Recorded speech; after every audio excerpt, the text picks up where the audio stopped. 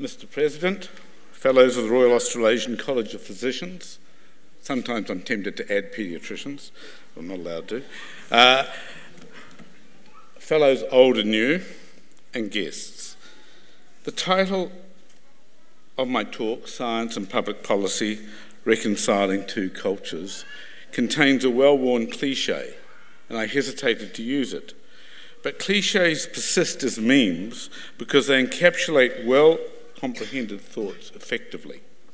Science and policy creation are indeed distinct cultures, each with their own languages, customs and practices, but the word that truly merits emphasis in my title is not science or culture, it's reconciling. Well, there's much about our future condition that depends on greater connection and connectivity between these two cultures. There are both real and perceived issues. In a number of countries, including New Zealand, increasingly effective efforts are being made to bridge this gap and to more effectively integrate evidence-informed advice into decisions that will affect us all. But ultimately, there are limits to how these two cultures intertwine, and this creates key roles for intermediaries between them. And I hope in making this presentation, the physicians in this room will see the analogies between what I'm going to talk about and the practice of medicine. Policy making and decision making are not the same. Each informs the other in iterative ways, and the roles overlap. Policy making is primarily a process of identifying problems and exploring the options to address them. It's ultimately the politicians that decide between the options to define policy. Policy making is really simple, but the processes provide the analysis and the framework on which the decisions about inevitable trade-offs have to be made. Most of the considerations policymakers have to take into account are values-laden, and that's why politics is inevitably so contentious. The obvious considerations include public opinion, the electoral contract of the day, fiscal priorities, diplomatic considerations, and assessment of risk and reward, both politically and economically. If policy making was simple, Parliament would be boring, and we could put a lot of journalists out of business, and not to mention the blogosphere would be extremely quiet. Some issues that policymakers address are straightforward and uncontentious and receive little media attention. But many are contentious or become contentious, generally because the values components are real and because there's no obvious right or wrong answer. Obvious examples are debates over issues such as taxation policy within the realms of fiscal prudence, the latter being a judgment of the high values content itself, or debates surrounding harm reduction versus more absolute measures to deal with alcohol and drugs such as marijuana. These debates have a strong philosophical basis, which is often too often reduced tritely to a unidimensional characterization of left versus right-leaning ideology. It's not. So where does science fit into all of this? Well, most obviously it is science that leads the technologies that change our world, our society, and the way we live. Virtually every part of our lives, from what we eat, to what work we do, to how we spend our leisure time, depends on the fruits of science and technology. It's ultimately the use of science and technology that allows populations to be healthy and countries to become wealthy. It's the combination of the knowledge of science and technology with the values of the humanities that makes our advanced societies what they are. But if we look around, it becomes clear that science and technology are at the heart of the biggest issues we face as a global population, both as a source of the solutions, but also as a cause. For we must admit that science and technology have contributed enormously to creating the problems we now confront. The demographic explosion of a planet now facing in excess of 10 billion people, and in some societies like our own, ageing populations, rising carbon dioxide levels across the planet, the non-communicable disease epidemic, and so forth. This reality of how technology can contribute to our planetary condition has created some of the scepticism we see today about the role in society. But the nature of science has changed. While the change is not subtle, it's poorly recognised. It is a profoundly way of working and textualising the knowledge that science produces from the way we used to think about it. It's both about acknowledging the epistemological vulnerabilities of science and making a deliberate effort to broaden its societal reach. First, we need to remember what science is. Science is not a compilation of facts. Rather, it's a set of processes used to gather relatively reliable information about the world we live in, our societies, and ourselves. It's the formality of these processes that gives science any privilege and validity over other claims to knowledge about our world, which can only come from belief, received wisdom, or anecdote. When this formality of science is broken, whether by unsupported claims, hidden biases, lack of reproducibility, inadequate peer review, or so forth, public trust in science is harmed and its privilege is undermined. But maintaining trust is more easily said than done. And here we come to a second feature in the recent transformation of science. Science used to tackle only relatively linear problems and inform society in a very linear and indeed unidirectional way. For example, antibiotics could kill bacteria, vaccines could produce whooping cough, clean water supplies could enhance a community's health, and so forth. To the extent that the policymaker needed science, it was uncontentious. It was simply information put into the mix. But the process of science and the context into which it's now applied have changed. This is in part because of the bioscience revolution that followed Watson and Crick, in part because of computational and imaging power that allows much more complex systems to be addressed, and in part because society now demands solutions to much more complex problems. Now science must deal with nonlinear systems of immense complexity and often with a great deal of uncertainty. It may be about climate change or managing the balance between farming intensification and maintaining environmental quality, or dealing with adolescent morbidity. In many cases, it's about trying to make apparently objective estimates of probability of risk when there are inevitably incomplete understandings of the system and with quite different understandings of the meaning of risk by, say, the actuarian compared to the general public or, in turn, the politician. Think about how your patients understand and perceive risk. This will depend very much on how you convey the information, and how that is done depends on what you know, what you believe, what your biases are. But it will also depend on your patient's own biases and prior knowledge, whether that is reliable or unreliable. And underlying these points is perhaps science's most dramatic and fundamental change, its integration into society. There's no denying that until recently, science has been patronising and positioned rather isolated from society. But in the very late 20th century, there was a broad recognition that science, like medicine, had to engage with and recognise that it was part of society, and recognise the extent to which it was both shaped by and shaped in the social context. In retrospect, however, we can see that this initial period of the so-called social contract between science and society still kept science mysterious and inaccessible.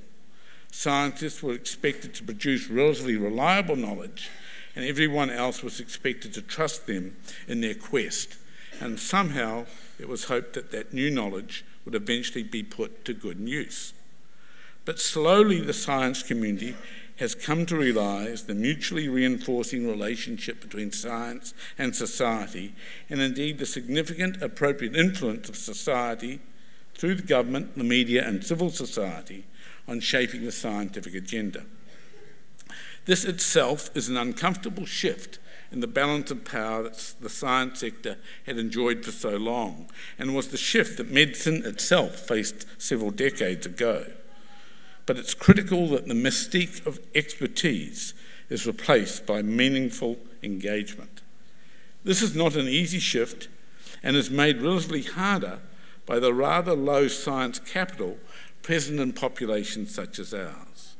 It will be important that government, citizens and the science community together make real efforts to bridge this gap between science and society. In New Zealand, these issues have become part of the national science challenges processes, where we recognise that none of the challenges could be successful without a fuller social engagement from scientists and broader efforts at strengthening New Zealanders' own relationships with science and technology right from the earliest stages in primary school. This renewed and recast relationship is delicate. It can go well and it can go badly. If it's done badly, when science overstates what is known and does not admit to what is unknown about contentious issues. But at the same time, it's made more difficult when the almost inevitable hope of the politician is for certainty of black and white answers, when science can only serve to reduce uncertainty. Indeed, one of the biggest dangers in science-based advice, whether it's given directly to the government or to a patient in the clinic, is not acknowledging the inferential gaps that may exist between what is certain in science and what the conclusion that is reached.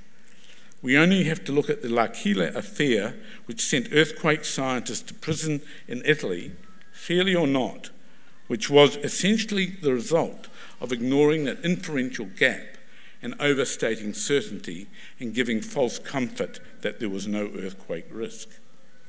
The relationship is also mishandled when the science community assumes that science alone can make policy. It does not. Policy is informed by evidence, but also by those many values-laden dimensions inherent in the social and political realities I've already discussed. Finally, in this new relationship, it's also important not to assume that science itself is values-free, as it's certainly not. We do our best to use the processes of science to protect our results from the influence of values when we analyse data, but in reality, values abound in science. So we need to identify them, understand them, and ultimately minimise their effect. Values are inherent in what scientists choose to study, how they frame their questions, their methodological choices, and how they interpret and communicate results. Managing and acknowledging those values properly is essential if science is to sustain its privileged position in the advice process. So how do I view the science policy nexus? Simplistically, it can be described as providing the base evidence on which to identify problems and potential solutions, and then leave it to the policy makers to add the more overt values-laden dimensions. But this is a linear and outdated model. The policy process itself is an iterative and consultative process, and science has value at every stage in the policy cycle. Thus, the ongoing role of science in the policy process is critical and nuanced. Central to this is being clear about what is evidence-based and what is largely values-based. This is an important distinction because in recent years we've seen many examples where the complexities of science have been used by interest groups as a proxy to debate something when the issue is really one about values. Climate change is an obvious example. There is a virtual global unanimity amongst climate scientists that despite uncertainties, the world is facing anthropogenic climate change with certain and profound impact. There's of course much deep debate about the detail and the pattern and timing of change, because it can only be a predictive and observational science. In this uncertainty, there's opportunity for legitimate debate, but those debates have been largely displaced by using scientific complexity as an excuse for a proxy battle, which when peeled away is really a values debate about the economic interests of this generation versus the next.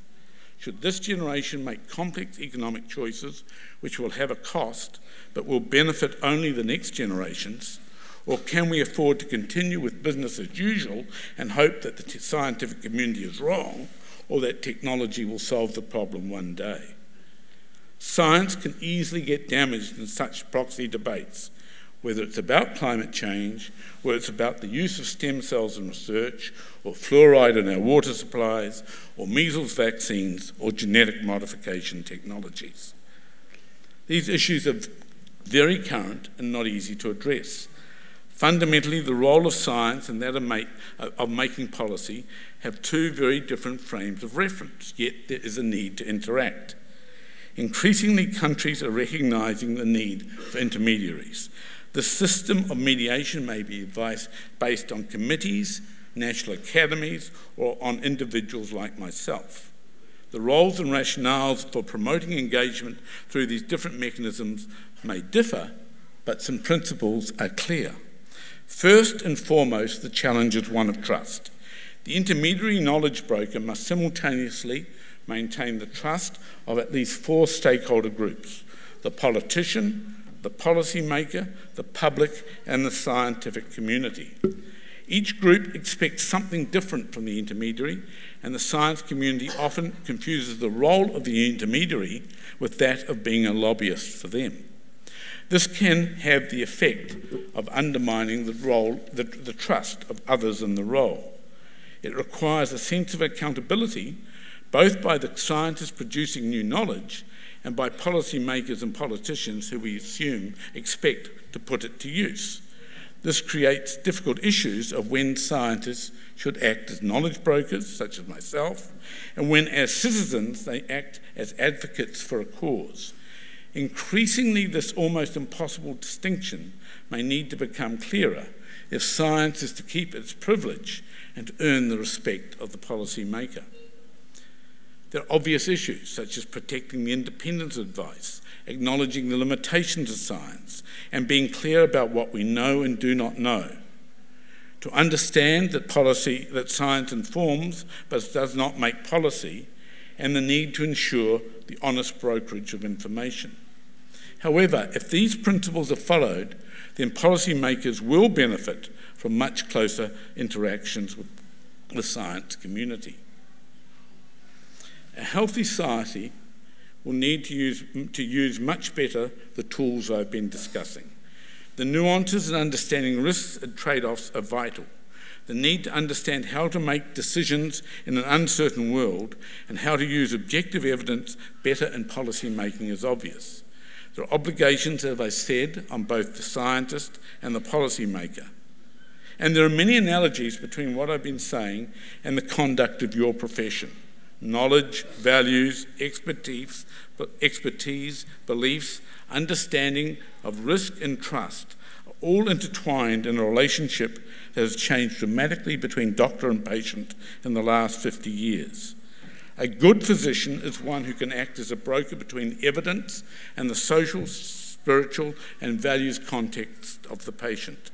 A good physician today knows that patients, their families, and their social context must be taken into account, and that the application of medical advice and knowledge over therapeutic options is more complicated than it was once assumed to be. The wisdom and collective progress of your profession has much to teach those of us in the science profession operating at a different interface. Thank you very much.